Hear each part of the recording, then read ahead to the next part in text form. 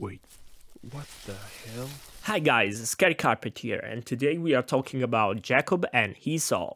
Oh, I see that we have a guest here that wants to join us. Cool. Please stand still for a moment, would ya?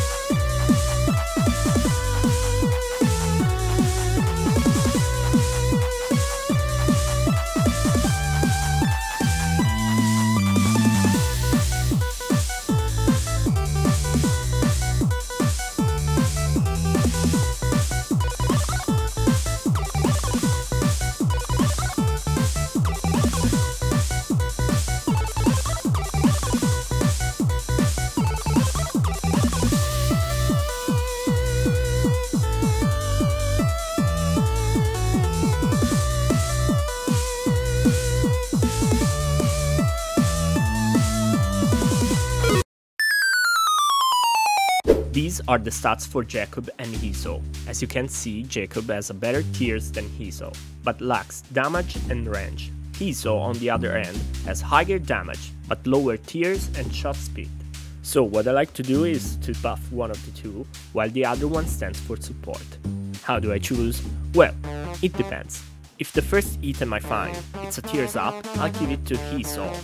Instead, if it's a damage up, I'll give it to Jacob. As simple as that. And of course, remember to share the defensive item that you find between the two of them. Do it! I know you don't do this. I'm watching you.